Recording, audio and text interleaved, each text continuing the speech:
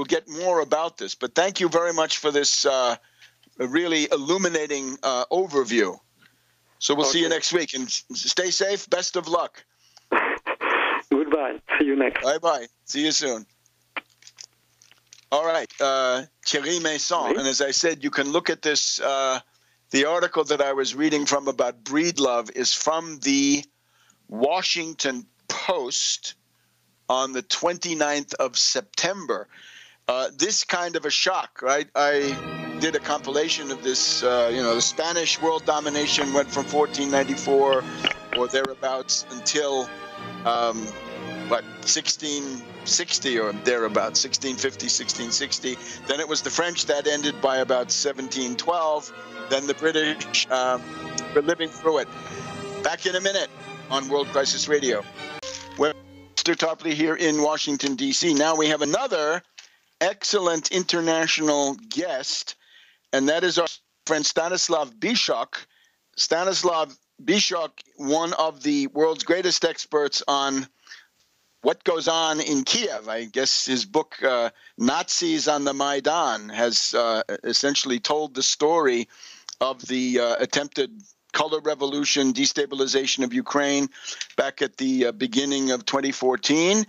And he is also associated with the election monitoring organization of the Commonwealth of Independent States. And we'd like to get an insight into Kiev and what's going on there, but also Donbass. We want to keep up with our friends there. And then perhaps the Russian view on Syria, if we can squeeze it in.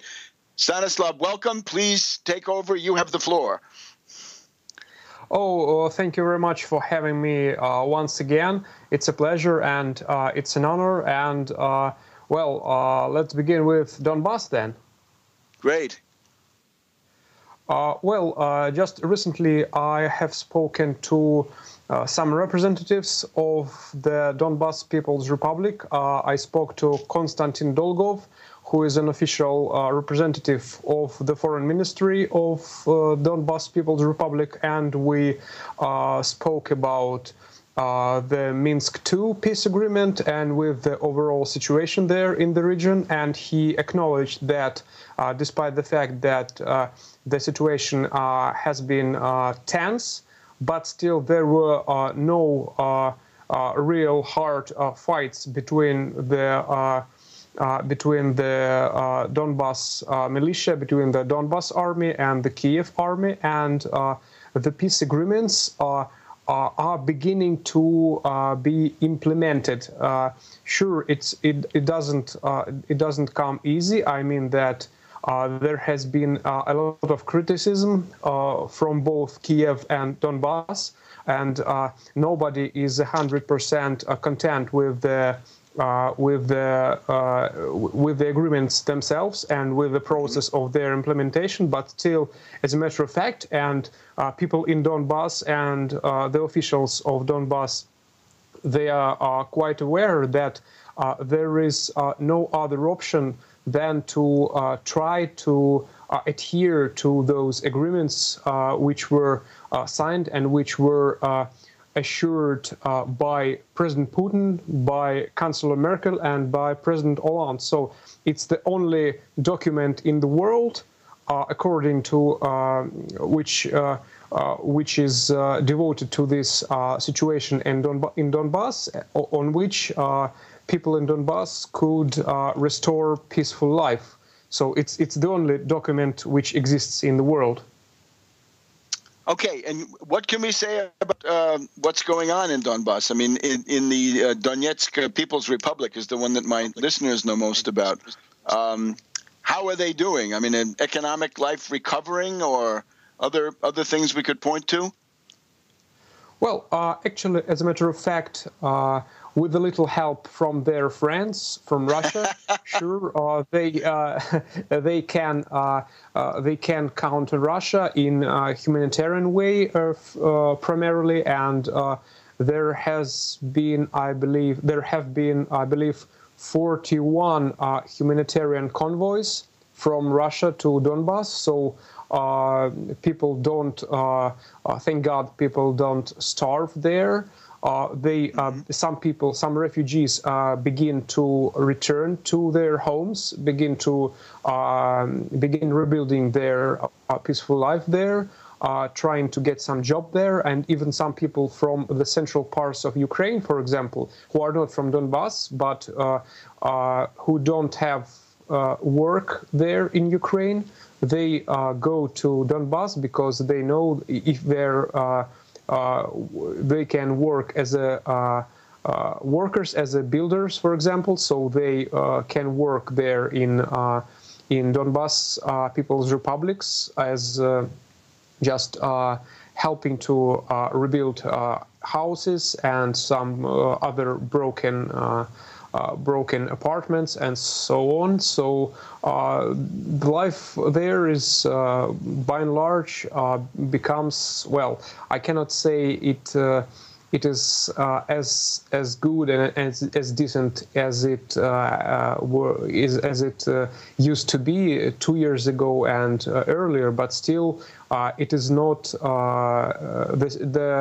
the region is not in the state of war this time, these days, and people, can somewhat breathe freely now.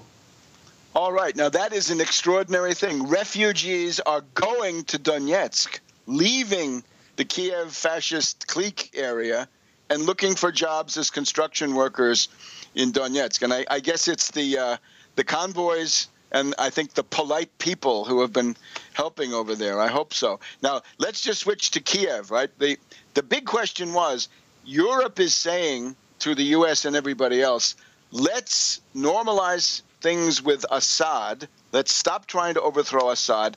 Let's lift the sanctions on Syria. Let's lift the sanctions on Russia. These are absurd. So the idea was, will Poroshenko be able to stage some kind of a provocation to try to stop that peaceful process from going on? Do you have a reading on that? Well, yes. I mean, if we try to go back in time, in 2 years or a year and a half, we could see that during the process of the Maidan Revolution, the interests of, let's say, Brussels and Washington officials were by and large the same. They wanted to throw Ukraine away from, to turn Ukraine away from Russia and to to build up some kind of sanitary cordon between Russia and the West. But when the war broke, the interests of Brussels and of Washington became somewhat different, because from my perspective, the Washington officials, they are quite comfortable in having some kind of war zone in the distant part of a distant continent, European continent. But people in Brussels and obviously the inhabitants of the European Union, they are quite uncomfortable, to put it mildly, with the war which is going on their very borders. Okay, Stanislav, I'm sorry we're out of time, but this was very interesting to hear about Donetsk, and please, we'll have you back soon in the very near future for more about this. Thank you very much. Stanislav Bishok in Moscow. Thank you once again. And we'll be back in a minute on World Crisis Radio. Highly interesting international reports. But now let's look at some domestic. Look at the daily briefing of the Tax Wall Street Party. We put out a live tweet of the Democratic debate. The main thing coming out of this is that Bernie Sanders is now openly declared pretty much as a stalking horse for Hillary Clinton. He is a border guard. He is a point person. He's for Hillary. A stalking horse was the term that was used in recent times, right? So when the email question and the private server came up, you could see this was the big chance for the entire group of them, O'Malley and Webb and Link and all the rest of them, that's when they could have taken Hillary apart and done her some permanent damage. At that point, Bernie piped up to say, no, this is not a legitimate issue. I don't want to hear about these emails. Then there was the famous handshake to seal the deal. And later on, his mantra, the secretary is right. You may remember Dennis Kucinich, similar figure to Bernie, guy who said he was running for president. By the time we got to the Iowa caucuses, Kucinich essentially dropped out. On the eve of the Iowa caucuses, he threw his support to Obama in 2008. And it's just a question of time until the party apparatus and the superdelegates in the Democratic Party push Bernie to do the same thing. In the meantime, his main activity is recruiting for Hillary. In other words, to reactivate those voters that were duped by Obama in 2008. They're now deeply disappointed. Bernie's job is to reactivate them and convoy them back into the Democratic Party so that they can work for Hillary. This essentially means that there will be no social change. If Bernie believes in any of those issues, why doesn't he simply say, I don't know if I can support Mrs. Clinton because she's against me on the issues. Trump could do it, but Bernie, of course, a weak entry, couldn't do it. We didn't hear anything about filibustering the Trans-Pacific Partnership. We didn't hear a militant strategy of calling a demonstration and filibustering on the inside. And, of course, nobody asked them, what about your embrace of those Saudi butchers? They're carrying out genocide in Yemen, and we've got political prisoners that we'll be highlighting in the daily briefing of the Tax Wall Street Party. We'll be giving you portraits of the people that the Saudi regime wants to kill. All right, some other issues here. Benghazi, of course, is a fraud. Congressman Mitchell revealed it was a fraud. Now we got Representative Hanna, Republican of New York, saying this was a pure partisan fishing expedition paid for by the American people. Obviously, they don't get to the truth because the truth is Petraeus, the head of the CIA, gave the stand-down order, as is believed, to essentially say those paramilitaries don't intervene. The other side of it is the Huma Abedin, Congressman Weiner's wife, who is the body person for Hillary Clinton, as it's called. She's obviously a back channel. The U.S. has been in an alliance with the Muslim Brotherhood for these many years, maybe going back to Nasser. It's very strong these days. Huma is there as a back channel. And this is pretty much the obvious story. Rand Paul in a death spiral. Rand Paul, he says that the reports of his political demise are exaggerated, but I think not by much. He did this day-long webcam expose of himself, complained about it, went to Drake University and said once again that property rights trump all other rights, and this time it was about LGBT. If you get fired, he says, if you get fired, well, then go find a job somewhere else. It's exactly the point. He does not support the public accommodations feature of the 1964 Civil Rights Act. All of that posturing, all of those visits, the Time magazine cover cannot cover it up. Now, Jeb Bush has come out with his version of Obamacare. He does not ban the pre-existing condition proviso that essentially means that if you get sick and you don't have insurance, you never will be able to get insurance. He wants to have continuous coverage. But what if you can't afford continuous coverage, Jeb? And, of course, medical savings accounts and other things, tax deductions, those work well for people with money. But the people, the 50 million at the rock bottom, 40 to 50 million, they can't do that. That doesn't help them.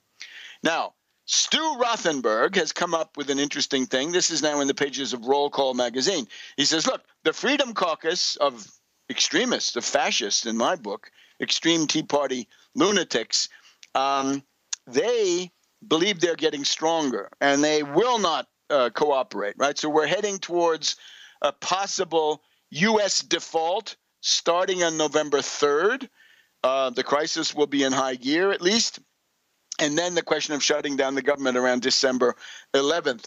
Rothenberg's formula is let the Republicans nominate a Cruz-Jindal ticket. extreme right wing, proto-fascist, extreme reactionary, and then let them get defeated, and maybe that